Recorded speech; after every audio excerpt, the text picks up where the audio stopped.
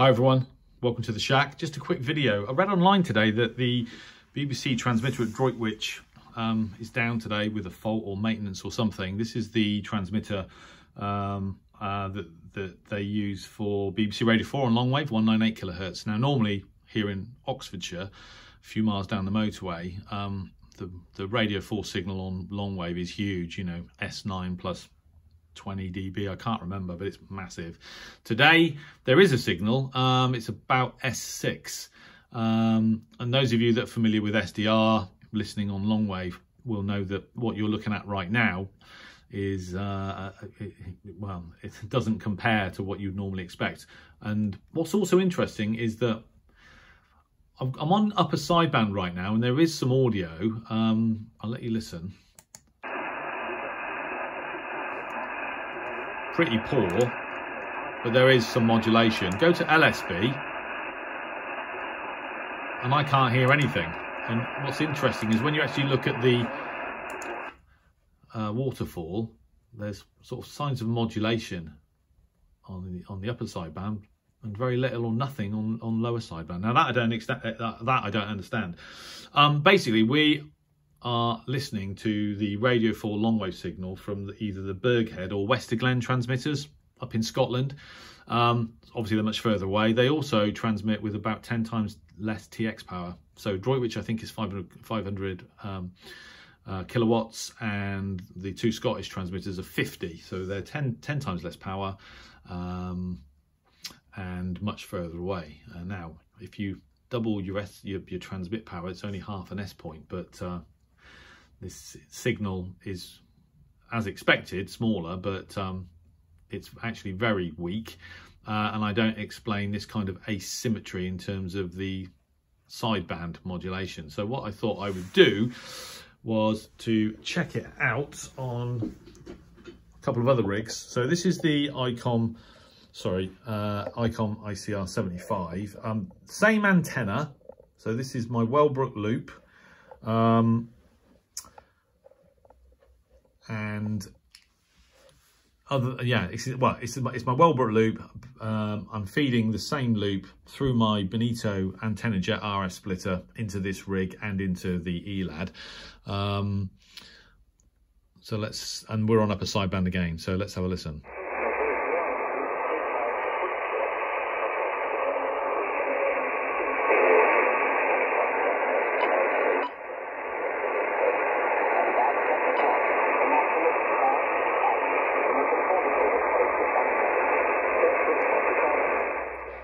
So about the same as the ELAD. There is audio, it's not usable at all. If I go to lower sideband,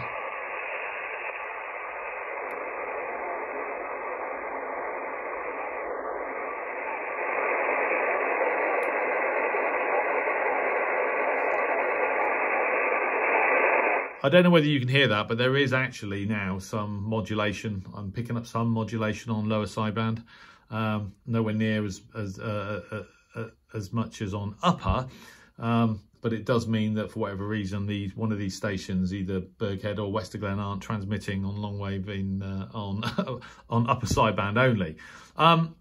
So that was interesting, but then I thought I'm just going to check the signal again with my end-fed wire that I use for amateur radio. Now the bare match on this wire lies somewhere between top band and 80 meters, and I'm not actually matching it because I don't have a matching unit that will effectively go down to 198 kilohertz.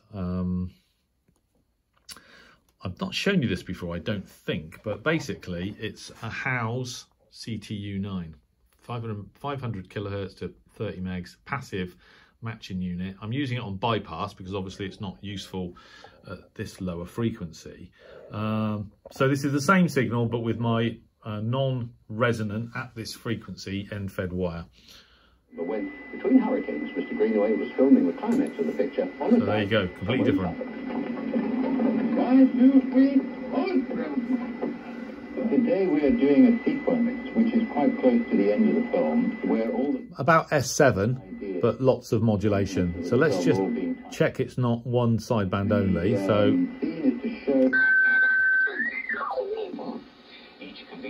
So this is lower sideband. So that we can contain 7 on either side. Remember, 7 is a bit under the 1 set. And action! Life is pretty bizarre, isn't it? And what happens is often unbelievable. So just confirms we have lower sideband, and let's go to upper sideband.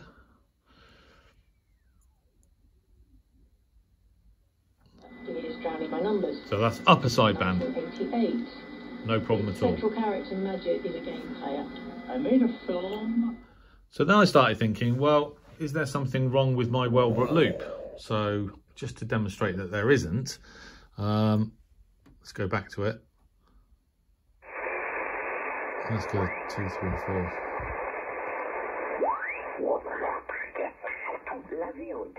Puisque j'ai évité de faire ma lessive en rentrant du travail, en même temps que tout le monde, quoi. Ça ne change rien à son odeur. No problem at all with it. I wouldn't say good, but a couple of years. Yeah, no. Mine was, it's only rock and roll, but I like Rolling Stone. So there you go. So I can't remember the last time I observed no signal from Droitwich. I probably have in the past, and that transmitter does go down from time to time. But interesting to be able to actually hear either Burghead or Westerglen. I don't know which it is, but obviously would normally never hear either of those transmitter sites. So it's one or the other. Maybe someone watching this video will know.